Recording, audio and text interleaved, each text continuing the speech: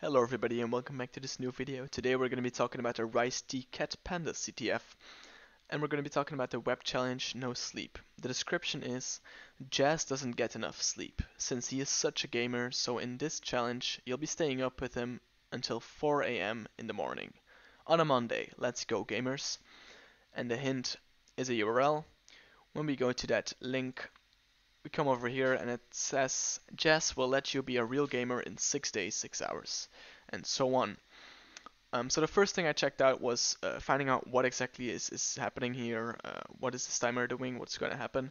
So I'm pretty much just do inspect element on there, on the timer, and here we see the timer, and here we see a script tag. So this is obfuscated JavaScript. Copied that. I went over to my WebStorm and I pasted that in. Right. So now we have the obfuscated JavaScript in WebStorm or in any IDE of your preference, but I like WebStorm because I can do things like reformat code, which is going to reformat it. It's already become a lot more readable. Now let's take a look at this again. So in obfuscated JavaScript, almost anytime you'll have this array with strings, and these strings are it seems like things that can happen. So this is something very common in obfuscated JavaScript. So we have that. We also have these functions and a lot of gibberish going on that we don't fully understand. So let's try to dissect this. So we want to know when this gets accessed. So if I click on it, it'll highlight all the other places where it's been accessed or it's been used, and that is in this function and in this function. And this function gets used a lot and gets used between these square brackets. Now if you don't know what these square brackets are, I'm gonna explain that pretty quickly. So document.get element by ID would be equal to document bracket as a string get element by ID, enter string, enter bracket. So that would be the same, right? So since this is returning a string, this function that's being called all the time is returning a string, because it's going to take something from here and return a string. So we know that document is being called with something.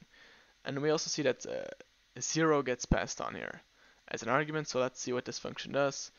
It takes our argument, it removes 0 from it, so it stays the same, and then it accesses this array. It accesses that array with our index that we supplied.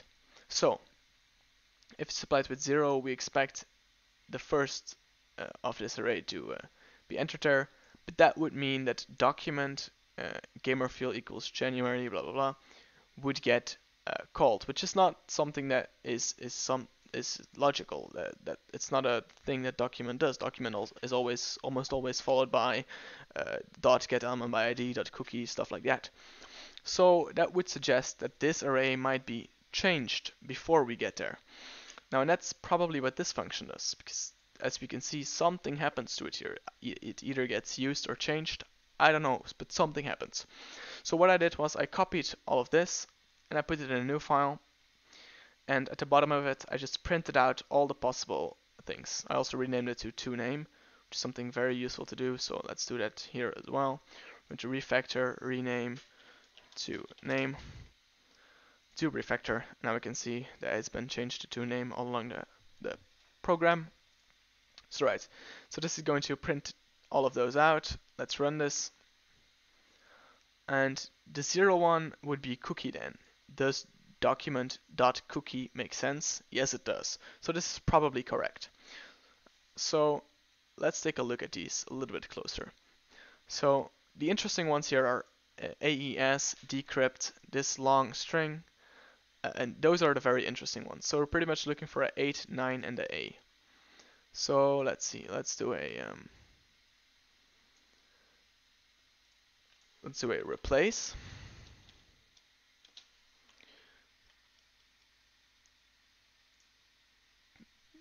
That's not what I needed. A find and replace. Okay, this one. So we're going to change to name A to this long string. So to that long string, replace all. Okay, so this is where our magic is happening. We also see crypto.js, which matches with this AES stuff. So let's also change that. So 8 becomes AES. Replace all of those. Then we have decrypt, which is going to be 9. Decrypt, replace all.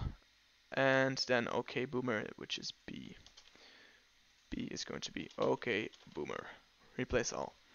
So right, so we see crypto.js is going to decrypt something here, which is pretty much a full standalone statement. And that's going to be put in a variable. So I'm also going to rename this variable to decrypt. Okay, so then our decrypt is going to be used in here, in this thing. So we're going to do a toString of our decrypt with a crypto.js enc dot od, which is UTF-8. So now this seems to be pretty standalone and is decrypting something kind of interesting. So I put this in a different file, solve.js. I just pasted that in, pasted our decrypt to string in. I imported or required a node package crypto-js, and if we run it, then we magically get our flag.